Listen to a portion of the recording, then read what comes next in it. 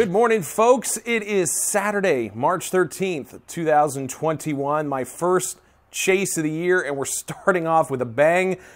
SPC has already put out a moderate risk. They started out last night with a enhanced risk. Now it is a moderate risk, mainly for the eastern half of the Texas Panhandle, basically straddling I-40. Our target is going to be the northern extent of that. I've got a logistical nightmare to deal with in terms of me have to report to work at 3 o'clock Sunday morning. So I've got to be in very, very early. Add to that, daylight savings time starts, so I'm already losing an hour. So it is about 7:30 here in Wichita. We have just loaded up the car behind me here.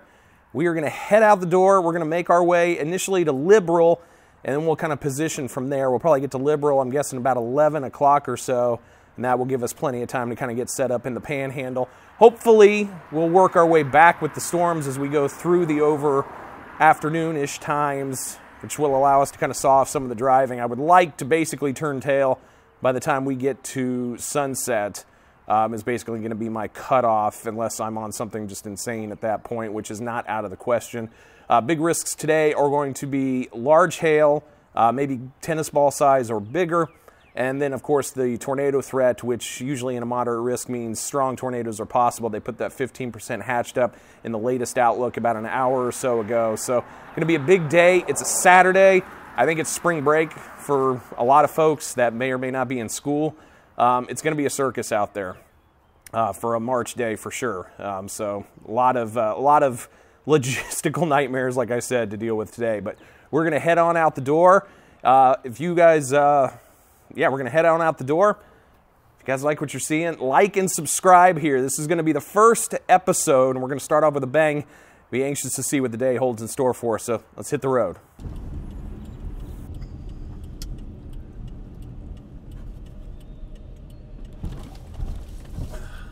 All right, before we really hit the road, got an important matter to tend to. Figured since I'm leaving a little early, I can get away with this. Thank you for choosing Starbucks. So can I get started for you? Yeah, can I get a grande white vanilla mocha, please? Yeah, grande white chocolate mocha, vanilla. Anything else? That's going to do it. All right, movie 586. Thank you much. Thank you. Here's that white mocha. Thank you very much. Thank you. Have a good one. That's not a grande. That's a venti. Good morning to me. That can only be good, right? All right.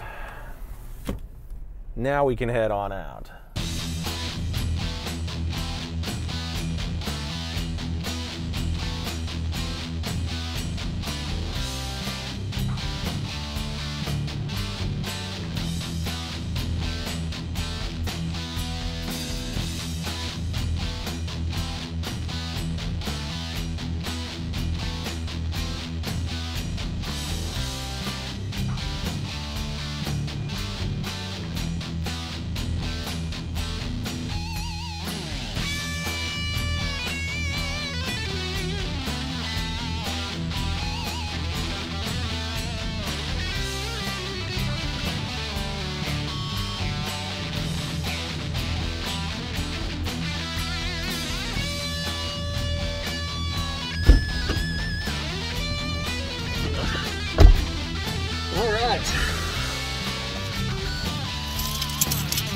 Time to hit the road.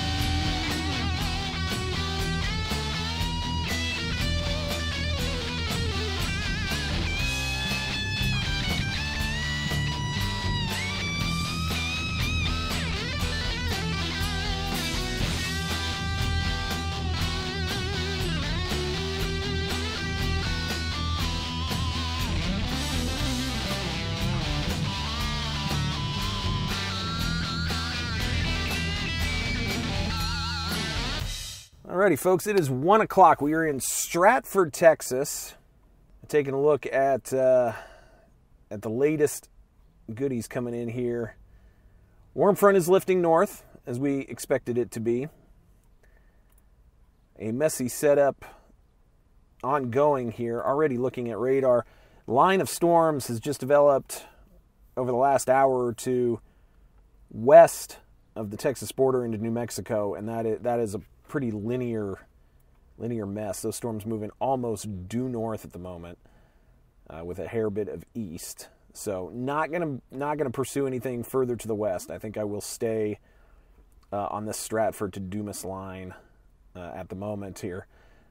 Very interesting where the warm front is. Currently in Dumas, it is 40 over 40. You go to Borger, it is 62 over 57. That warm front basically bisecting Moore and Hutchinson counties to my south and southeast. So Dumas on the north side of the front, Borger, which I think on a line is about 10 miles south, and east of that, so the front is between there. So I am still north of the front, probably about a good 30 miles or so, and that's fine. Definitely think south of I-40 is going to be a good spot to be. I think that's going to be the more sure thing. Obviously, that's where the highest risk is at the moment. We'll make our move when we feel we need to make the move, whether that means we go south to Dumas. Like I said, I don't feel like I'm going to go any further west at this point, but I would not rule it out to Dumas. Even as far as Amarillo, again, if I-40 looks like it's going to be a thing, it really just depends. These storms that are forming in New Mexico have a very, very northerly trajectory instead of east. So once these storms evolve into supercells, expect them to be right turners. I still would think northeast or east-northeast will be the primary mode, or at least direction for those. Probably moving at a pretty good clip, 40 to 50. These storms are moving pretty good, the ones that are forming in eastern New Mexico. So that is where we are right now. Next time we catch up, hopefully we'll be on storms. So we'll see you this afternoon. The National Weather Service has issued Tornado Watch number 20, effective until 9 p.m. Central Standard Time. So the Tornado Watch was issued just before 2:30 that afternoon as I was southbound on US 287 heading toward Amarillo. Figuring because it was early enough in the afternoon, I had a little more room and time to play south of I-40, so I decided to roll through Amarillo, making it into town just before 3 o'clock. It was my intention to stop on the south side of town to top off the gas tank as I was approaching about half, but then I got off on I-27 to make that stop. I began to hear reports of a tornado in progress southwest of the town of Happy. Quickly calculating that I could beat the storm to where I thought it would cross I-27, I opted to skip the gas stop, get back on the interstate, and make the 30-mile drive south to get in position on that storm. I hit the Happy exit well ahead of the storm, so I proceeded west on Farm Market Road 1075 across the north side of town, and rolled up on the storm as it raised the curtain on easily what was the show of the day. That is that's a tornado, ladies and gentlemen. On the lowest floor of a building.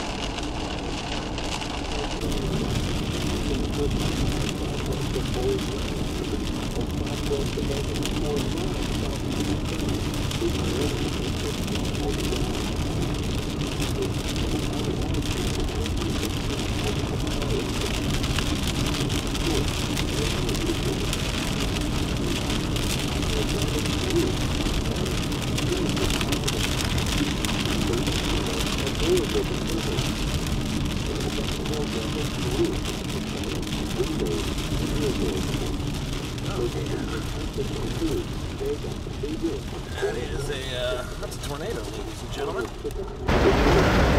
That is a large tornado on the ground, folks. Look at a wedge.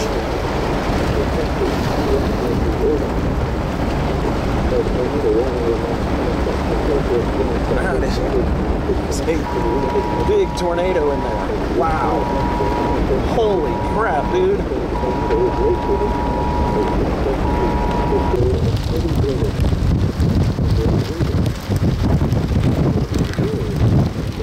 At this point, the tornado was approximately 1¼ miles to my west-northwest, but the RFD, or the winds that wrap around the tornado, were circling around to the south side of this massive wedge. I was on a dirt road that was rained on and was slick as snot, so when those RFD winds wrapped in and hit me, they gave me a little bit of a shove.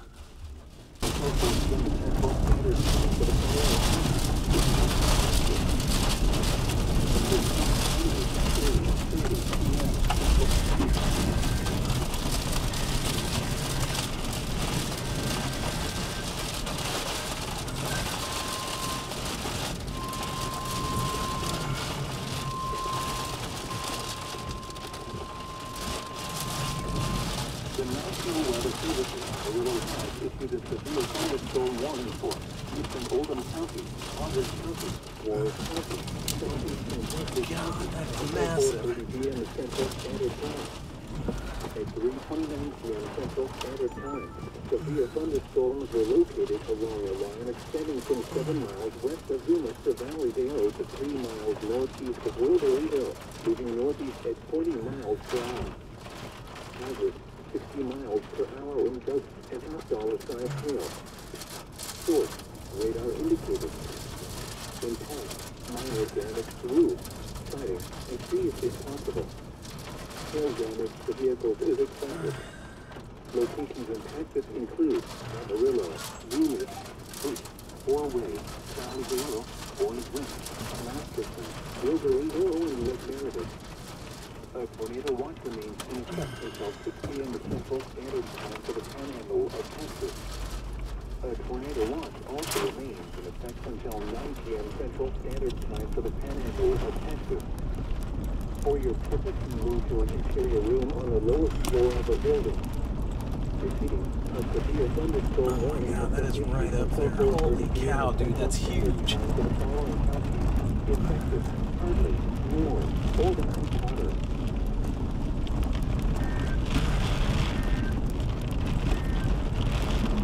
The current time is 3:32 p.m. Central Standard Time. The National Weather Service has issued a severe thunderstorm warning for west central Armstrong County, southern Randall County, until 4:15 p.m. Central Standard Time. At 3:12 p.m. Central Standard Time, a severe thunderstorm was located 11 miles southwest of County, for 16 miles northwest of Cuba, moving northeast at 30 miles per hour. Hazard 16 miles alongside hail and 60 miles per hour wind. Source, radar indicated. Impact, minor damage to roof, siding, and trees if possible. Invasive animals outdoors will be injured. Expect hail damage to roofs, siding, windows, and vehicles. Locations in Texas include Canyon and Carrollville County.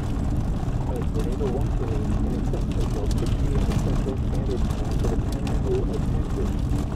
A tornado watch also remains in effect until 9 p.m. Central Standard Time for the Panhandle of Texas.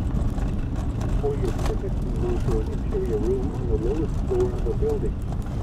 To report severe weather, contact the nearest law enforcement agency. To send your report to the National Weather Service Office in Amarillo. A severe thunderstorm warning has been issued until 4:15 p.m. Central Standard Time for the following.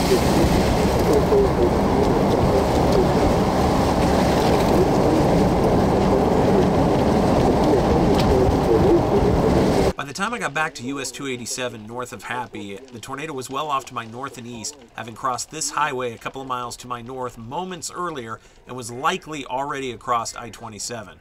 I went north a couple of miles, eventually cutting back toward I-27, where I was stopped by barbed wire that was strewn across the road by the tornado crossing in this area.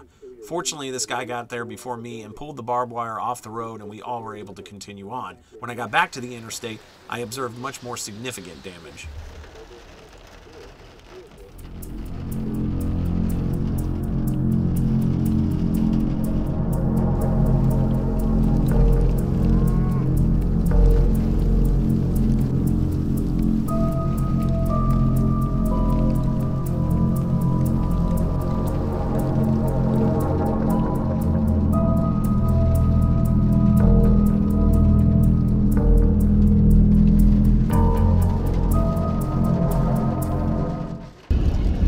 Time is 4:24. I am on the east side of Amarillo. One of the drawbacks to not stopping for gas, I didn't get a chance to get on my camera set. As I was heading down to get gas, tornado was spotted, so I skipped the gas stop and rolled up and basically got within a mile of a massive wedge west of Happy, Texas. Had a satellite came down briefly after that as well. Holy crap. RFD tried to blow me off the road as that tornado crossed the road in front of me here. But we got out just fine. Got stopped by some damage. There was some barbed wire across the road. Kudos to the gentleman who ran out and grabbed that, allowed us all to proceed. A lot of semi-trucks blown down on I-27, power poles down. There was looked like a cell phone tower that was bent in half as well. Just absolutely crazy. We're gonna try to get east of these cells on I-40 and see if we can't pick up a couple more here. I will need to stop for gas. I'm at a quarter of a tank. I really ought to do that now, but I kind of want to get out ahead of these things.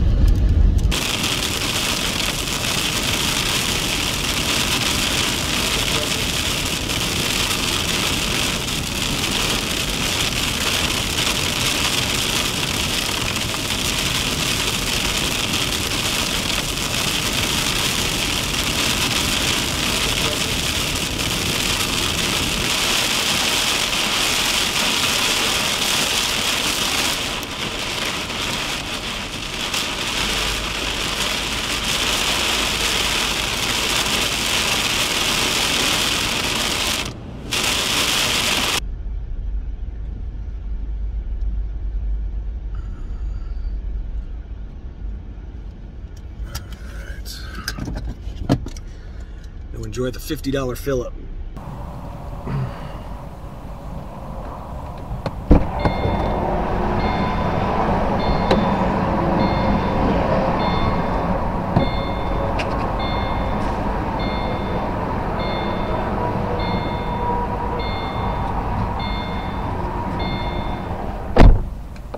A little breezy here in McLean, Texas.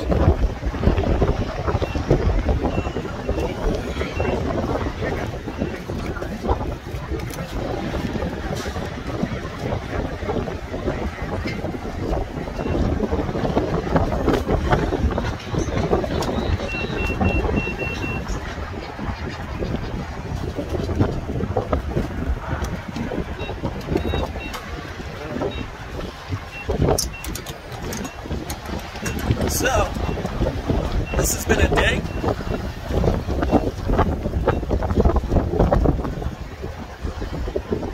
Probably can't hear me. I'm squat right now.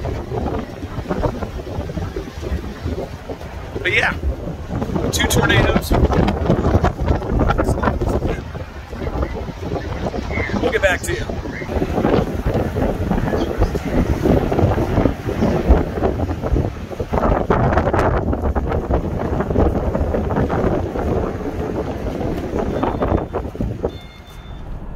Greetings everybody, it is 8:45. I am on the north side of OKC, northbound on I-35, so basically the home stretch. The logistical nightmares I thought I was going to have did not have. Yeah, I called it a day after getting gas, despite there still being reports actually of a tornado southwest of me. Those storms were looking pretty rain-wrapped and looked like they were lining out pretty pretty quickly, so I thought I would take my Wedge and run. So I got a jump start on the drive home. Looks like I'll be, I may even make it home before I were to finish the show had I been working tonight. So that's pretty good. This setup worked out very well.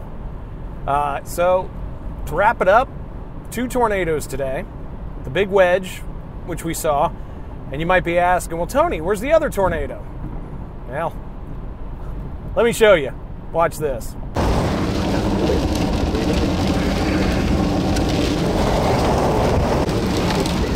Yeah, that's right. I hit the record button while I was grabbing the camera, and thus it was recording when I lifted it up to shoot the satellite tornado, and then I hit the record button to turn it off. So, fortunately, that was a little bird fart, but it was there. I promise you it was there. So we'll walk away with 2 on the day. So a beautifully successful chase. In terms of March, easily my best March chase by far.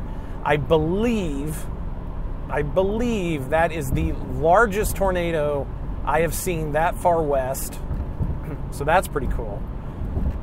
And yeah, I mean, pretty much, thank you very much, Mother Nature, for doing in a day, making today better than the 2018, 19, and 20 season all combined.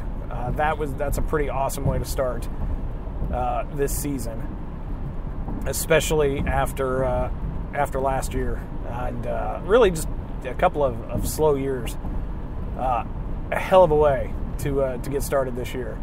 Damage surveys conducted by the National Weather Service Forecast Office in Amarillo the following day determined the Wedge tornado west of Happy was rated an EF2 with a maximum wind speed of 115 miles per hour and a max width of 1,000 yards.